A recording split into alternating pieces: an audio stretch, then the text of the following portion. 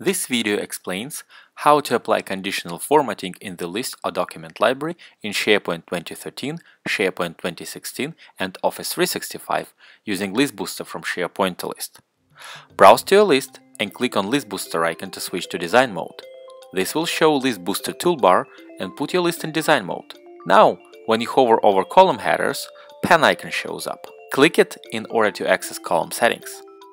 In here there are two tabs: Static and Conditional Formatting. Let's focus on conditional formatting in this how-to. It works the same way as in Microsoft Excel. You can apply a variety of rules to the selected column. You can work with the text, dates, numbers, including currency, and also numerous ranking options like top, bottom, top percent, bottom percent, and averages. You can select from a variety of colors to set the background and font color, and choose text align and font style for each rule. You can also choose from various indicators and apply any color to it. You also have an option of applying your formatting for the whole row. Let's set a few simple text-based rules. If text contains open, let's set font color to be red, bold it out, and select appropriate indicator and its color. Let's add one more rule. If text contains resolved, let's set font color to be green,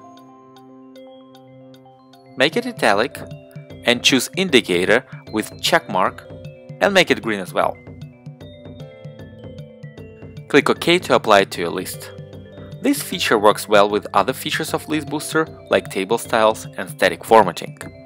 All these styles work equally great in quick edit mode.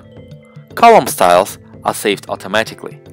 Keep in mind that column styles, as well as any other List Booster styles, are visible to yourself only unless you publish it, which makes it available to other users. Thanks for watching List Booster how-tos. Enjoy your SharePoint with us!